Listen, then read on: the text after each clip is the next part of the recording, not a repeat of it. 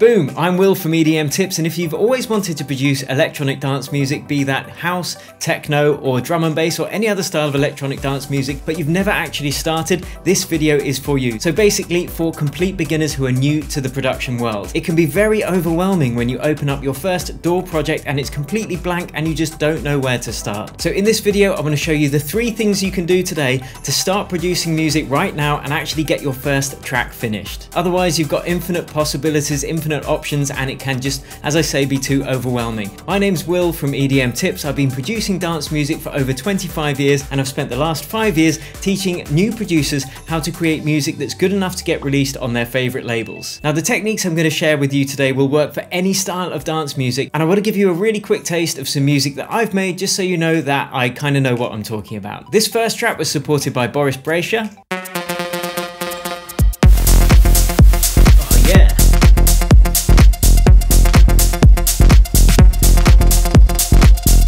And the second track's a bit more poppy, just to show you that these techniques work for any genre.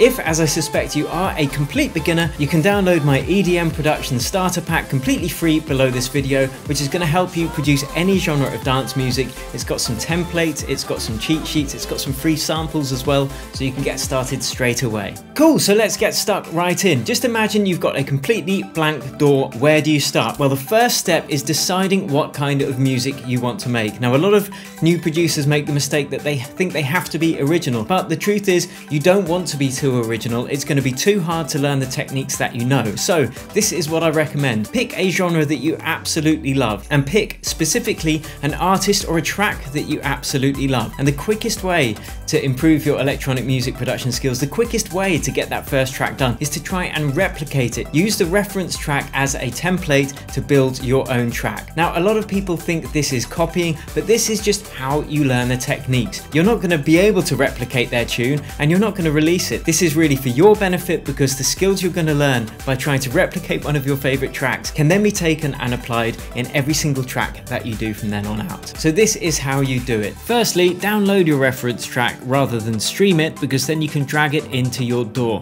I recommend using something like Beatport, because then you can download a really high quality version of the file for not very much money. And then bring that into your DAW and make sure that your project tempo matches the tempo of your reference track. And this means you'll be able to loop parts of the track within your project, and it's all going to be matched up nicely in time. Part 2 is focusing on the drum beat first, because in any kind of dance music, the drum beat is the main thing that people are dancing to. It's called dance music for a reason. So there are 2 main types of drum beat in all of the dance music that you hear. Now, I know that sounds a little bit simplified, but let me give you an example. The first and most common dance music kind of beat is the 4/4 kick drum. This was used by Avicii, this is used by deadmau5, this is used by most house and techno artists, and it looks something like this.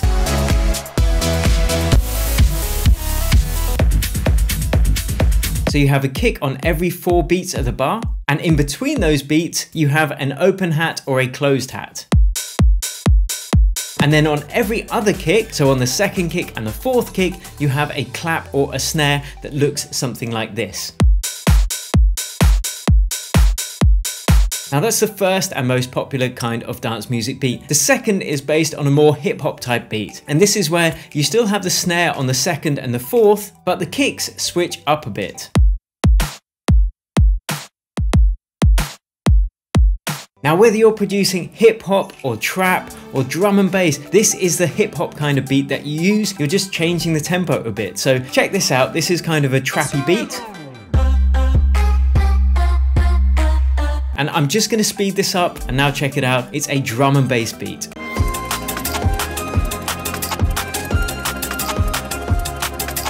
and pretty much all dance music is based on one of these two beats. So start with the beat first, get your reference track, loop the busiest part, and then just try and replicate their drum beat. That's the first most important thing that's actually going to get your track started, and then after that you can build in the other elements around it. Now you've got your drum beat that's maybe 8 or 16 bars long, and now we need to get a bass line on there. That's the next place to focus. So there are 3 main different kinds of bass lines, and this will depend on what kind of genre you're producing and what your reference track is, but try and copy the bass line from your reference track. It's either going to be a long sustained bass like this,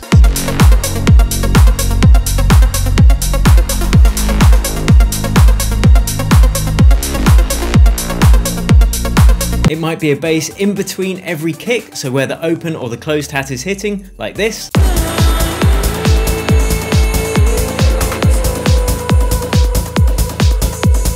Now the third kind of bass, and my personal favourite, is a syncopated bass line, which is where you can move the bass notes around by 16ths, and a 16th is when a bar is split into 16 beats, so you've got 4 kick drums and 16 beats, and if you set your grid to 16ths and then move those bass notes off or forwards by a 16th, then you can create a cool syncopated bass line.